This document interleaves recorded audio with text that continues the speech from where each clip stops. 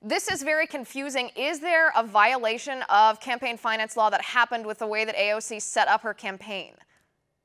Yeah, potentially so. Look, the easy way to try to understand this is that, look, she had a campaign organization that she ran, and her chief of staff was her campaign manager. And all the money that they raised and all the money that their campaign organization spent had to be reported to the FEC. But it turns out that in the middle of her primary campaign, both she and her chief of staff had legal control of a separate political action committee. The problem with that is that that political action committee apparently spent a lot of money to try to get her elected along with other Democrats. That meant that the PAC was basically operating as her alter ego, which means that there was potentially illegal coordination between her campaign organization and this PAC. And as you said, the PAC, under her direction, gave a lot of its money to this LLC that her chief of staff operated, and didn't really report how did they spend the money. Were they spending it on ads for her, get out the vote efforts? So you've got just a whole cascading series of possible violations of the law, including potentially excess campaign contributions.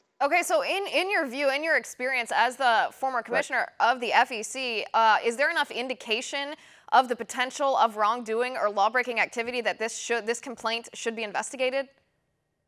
Absolutely, yes. There's a divide here, though.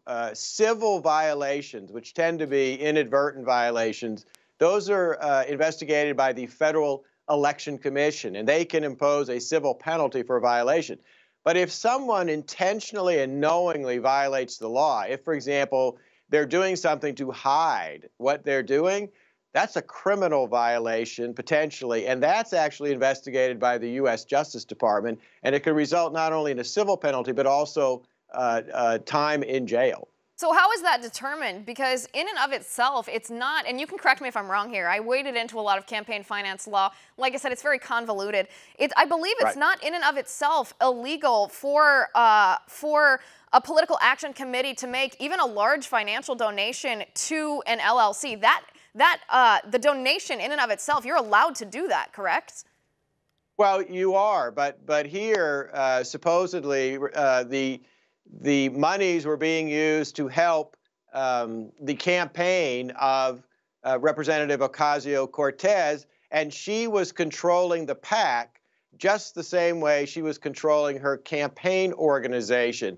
That means that how the money was actually being spent needed to be reported. Also, if anyone who maxed out contributing to her campaign then also contributed to the PAC, then they would have exceeded the limitation on how much you can give to a candidate running for office. And again, that's all money that would need to be returned and would subject them to a civil penalty for doing that.